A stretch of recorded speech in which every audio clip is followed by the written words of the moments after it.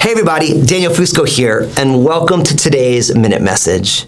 You know, there's something that I noticed in society and in our culture, and I noticed it in myself, is that oftentimes I assume I know what's going on rather than asking people for clarification of what is going on. And what I've learned as I've noticed myself doing this, and also as I've watched people do this and society do this, is that oftentimes our assumptions about what they're doing and why they're doing it is completely wrong.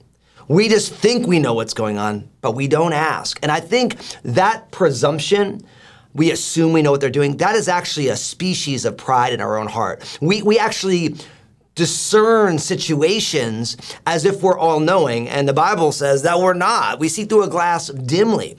God is the all-knowing one. So here's what I want to encourage you to do. Ask, don't assume. If you see somebody doing something and you don't like it, or ask them if you're in a relationship, hey, listen, I noticed this.